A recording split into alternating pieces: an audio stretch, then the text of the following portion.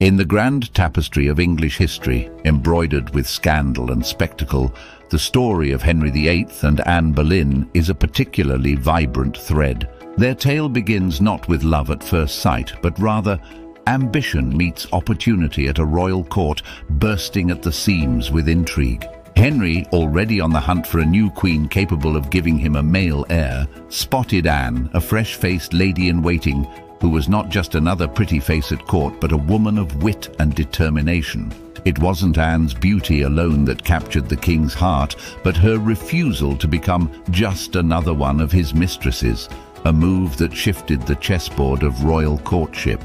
Their courtship, if we can call it that, was more a marathon of political maneuvering, with love notes hidden inside elaborate court entertainments and clandestine meetings under the cover of night. Anne's intelligence and understanding of court politics eventually led her into the role of queen, but not without a hefty price, including the king's tumultuous split from the Catholic Church.